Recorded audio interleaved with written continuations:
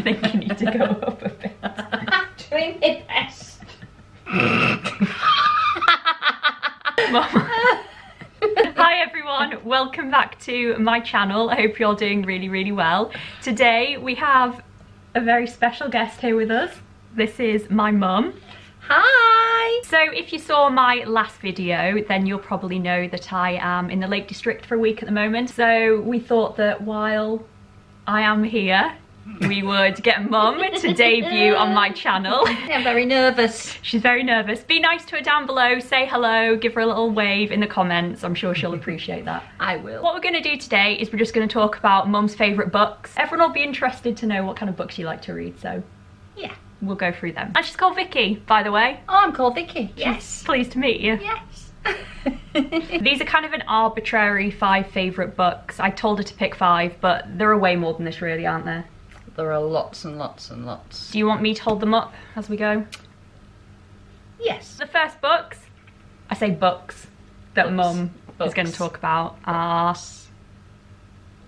Terry Pratchett, anything to do with Terry Pratchett, and this one's Terry Pratchett Weird Sisters. So Terry Pratchett is your favourite author? Yes, I would say he is one of my very favourite authors. Yeah, and Grandma's. And Grandma's. Both of them. Yeah, nobody else in the family seems to get his sense of humour apart from me and Grandma.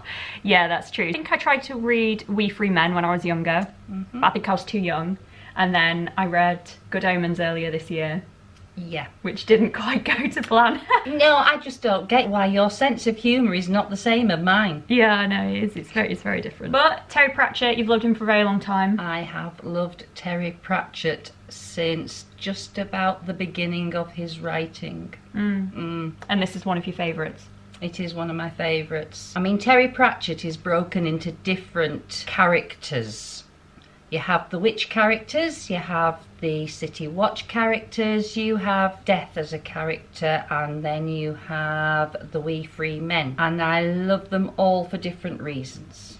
But the witches, which this is one of the witches books, are just brilliant. Cracking, as we say in Cumbria. I like them because they are so funny. You have Granny Weatherwax, who is the chief witch, the hag.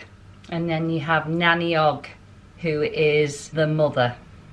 And their sense of humour is just brilliant. And I think he's particularly good for his world building as well, isn't he, Terry Pratchett? I mean, yes. He's the Discworld. How he imagined that place, I just do not know. I wish I could have spent a day inside of his head.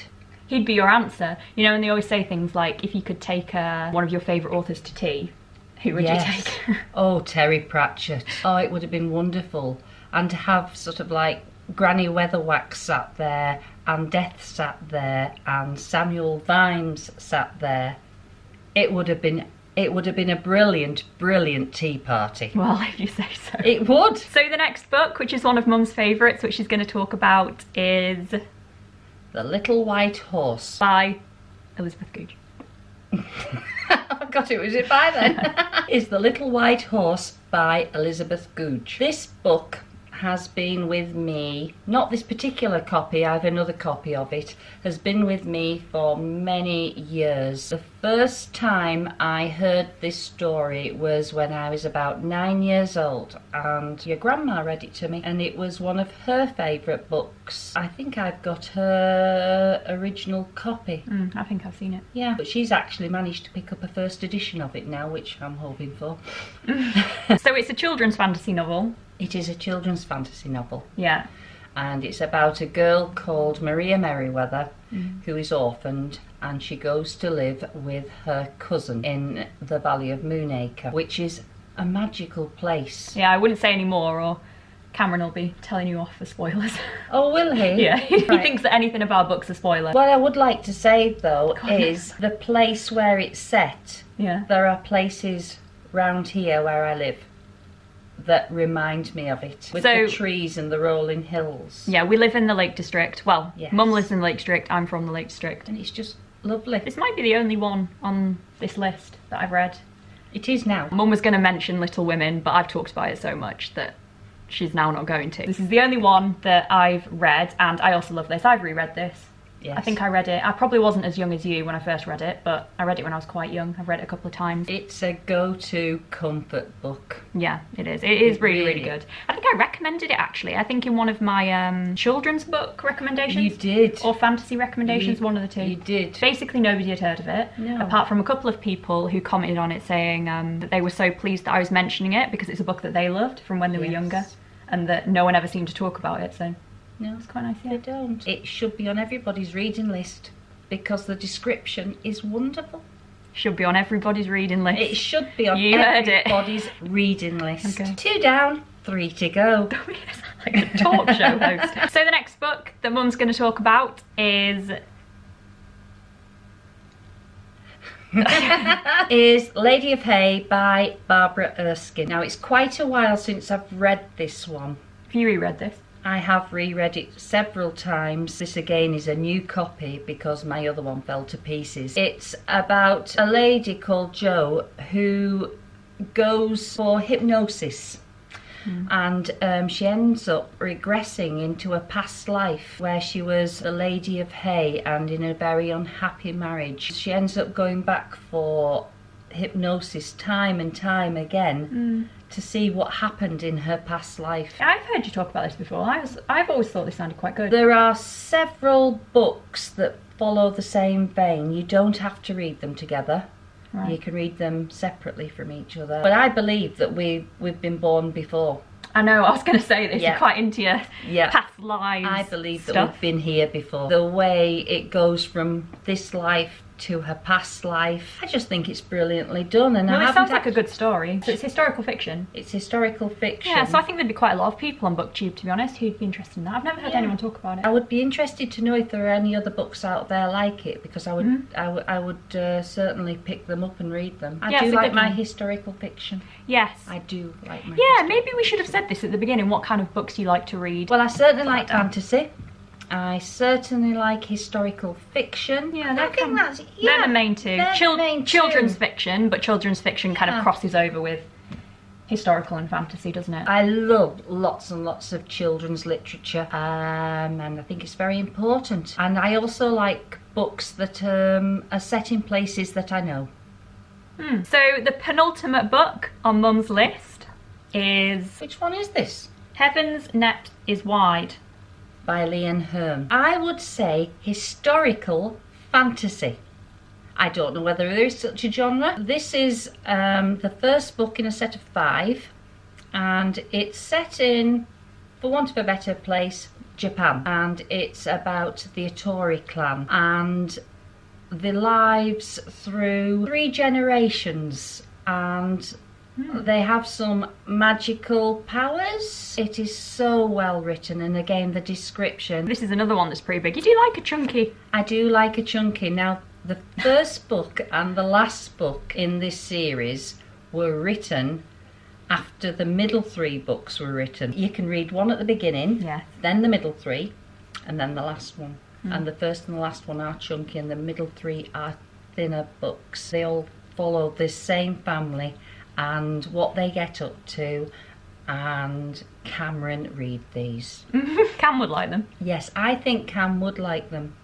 Yeah, I do. But I thought he might like Good Omens, but that's another story. No, he didn't. I've just recently listened to them on Audible. Oh, Yeah. was that good? Yes. Sometimes an audiobook can make or break a book, can't it, depending on who's Yes. narrated it. It can. There are actually 2 people narrating these ones, and it worked really, really well. Not too bad, this is it. Final book that Mum's going to talk about today is The Hollow Land by Jane Gardam. This book has been, again, with me for a long time. I think I'm going to read the back bit, if that's all right to you. That's all right. Inside the copy of this book, in the back, there is a message.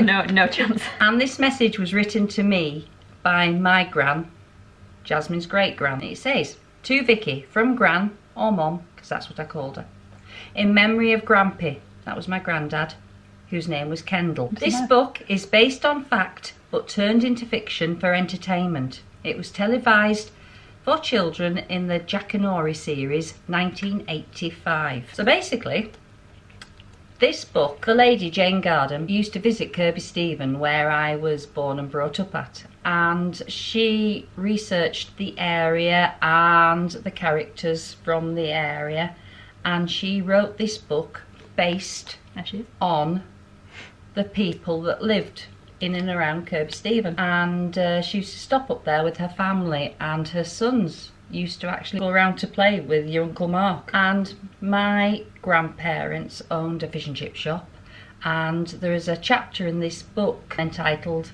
Sweep. My granddad was a chimney sweep, and he is in this book. She's written about him and my gran, but mainly my granddad, Grampy, and how he once went and called for them on a wet, blustery, horrible day and took them fishing, and that really happened. So she's, you know, taken fact and put it into fiction, and I recognise so many of these places and so many of these people in here, and it tells the story from the perspective of a boy called Bell Teasdale. Oh, that's a good one. Yes. That's a good one to end on. And it won the Whitbread Literary Award in 1981. And we've all got a copy of it in our family. Well, I don't. Well, the people that matter. They are Mum's, well, some of Mum's favourite books. They're very, very, very, very small. Yeah. So perhaps in the future, Mum will come back onto my channel again, depending on... You can be honest with me about how he's gone after the camera. We'll have to see what my reviews are, won't we? Yeah. I'm not going to read them, I don't think. No, you will. Everyone will be nice. No. They'll be very nice. I'll block them if they're not. Do. So that's going to be it for this video. I think we are done. Was it as scary as you thought it was going to be? Yeah, it was. All right. It was really, really scary. So thank you very much for watching, everyone. I hope you're doing really well. Hopefully next time I see you, I will be in the new flat. That's the plan. That's exciting. Yeah, and then I'll be back into full flow with filming. I've got lots of good video ideas, and I want to get back into the routine of doing it when everything settles down. And hopefully we'll have one of yours and Cam's arguments going on. Nah. Oh, sorry. Discussions. Discussions. Yeah, a few people have requested that video now. I've heard you. They need to see it. Who do you think could win? Oh, you always. Sorry, Cam. He's pretty good. He holds his own, but... Oh, he does hold his own. Thank you very much for watching, everyone, again. I hope you're all doing well. Hope you're having really nice weeks. Remember to say hi to Mum down below, and I'll talk to you in the comments as always, and I'll see you soon with another video. Bye, everyone. Bye. I'm gonna fall off my cushion. I think the sun's gone away now for good. Do you? Maria What? What?